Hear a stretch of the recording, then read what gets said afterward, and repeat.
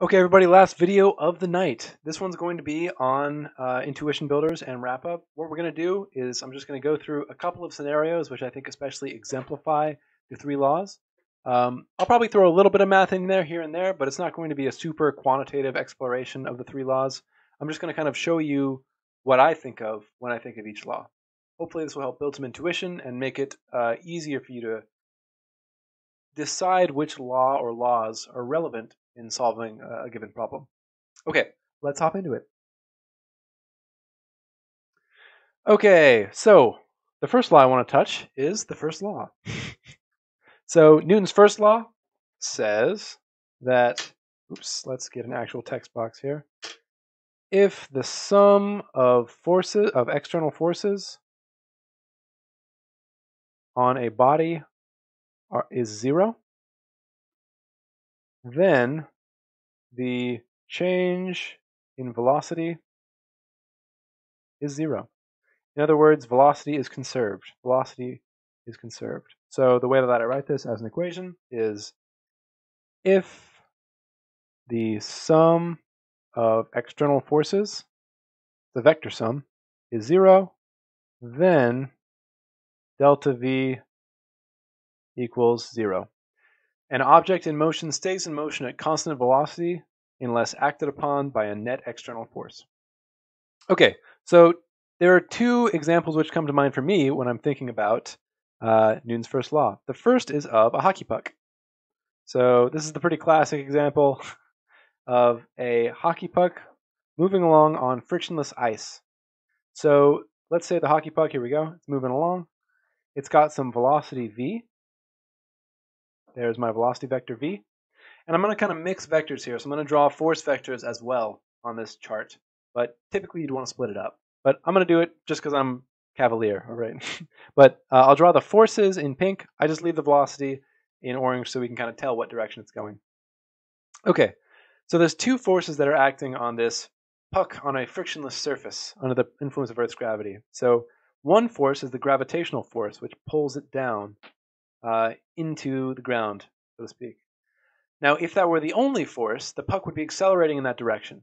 So if that were to be the only force, the puck would have to sink into the ice. Clearly, that doesn't happen, right? If you just launch a hockey puck down some ice, that's not going to happen. So there's a restorative force. This is a force, we'll call it the normal force. It's a force that opposes the pressing together of things. So it's a force that opposes forcing two things to occupy the same position in space, in this case, the ice and the hockey puck. So these two forces are going to cancel, and my net force, F net, which is the sum of those two forces, the normal force plus the gravitational force, those two things sum to 0, the 0 vector. So there is no net force, which means that my hockey puck will just keep going at a constant velocity as long as it can. So, ad infinitum until it runs out of frictionless ice, right? So the hockey puck just keeps going at the same speed. The hockey puck just keeps going. Now, of course, in a real like hockey system, you're going to have friction. So in a real system,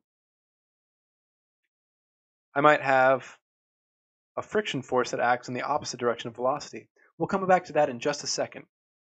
First, I want to talk about another example that I think of as an archetype of Newton's first law, which is the example of rogue planets. So a rogue planet is a planet which has been spat out of its solar system. So maybe Jupiter and Uranus gang up on Earth, and they combine their gravitational power in some kind of like cataclysmic event when we're accidentally too close to them, and we just get ricocheted out too far away from the sun to come back.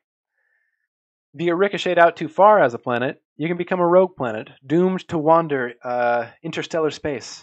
You just kind of get stuck out there where there's nobody to interact with, no forces on you, and you're just stuck moving at a constant speed v through the cosmos until eventually you run into another solar system and then you get caught in another gravitational well. You get caught in somebody else's gravity. But for that time, when you're just floating out there in space with basically nobody around you, no net external forces, you just keep going. You just keep going at a constant speed. There's nothing out there in space to slow you down. Nothing out there in interstellar space, basically, to slow you down. So you just keep going, same velocity. Those are my two archetypes for Newton's first law. Those are the things that I think of. Places where the sum of external forces is zero, like the hockey puck, sans friction. And places where there just are no forces. So the sum of net forces is like trivially zero. Okay, so let's return to this example of the hockey puck. For Newton's second law, here we go. I've got two examples I want to talk about. One is of a simple force acting on an object. Okay, so if I take my hockey puck here, and I have now a friction force that opposes the direction of the velocity, friction, well, now there is a net force. The net force, since gravity and the normal force cancel in this case, the net force is just that friction force. So F net is the sum of all the forces. Sum of the forces, I'll just say F sub I, just to indicate I'm summing over each of my three forces. And because the normal force and the gravitational force cancel, I'm going to be left over with only the friction force. So the net force is the friction force. What I now know using Newton's second law, which is that force is mass times acceleration, is that this hockey puck is going to accelerate in the direction of the friction vector at a rate inversely proportional to its mass. So the acceleration vector is going to be this friction force divided by the mass of the puck, m. There we go.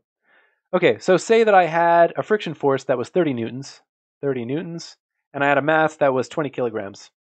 Actually, let's make it more realistic. Let's say it's half a kilogram. There we go. It's a real hockey puck. It's not like a supermassive Rocket League style hockey puck.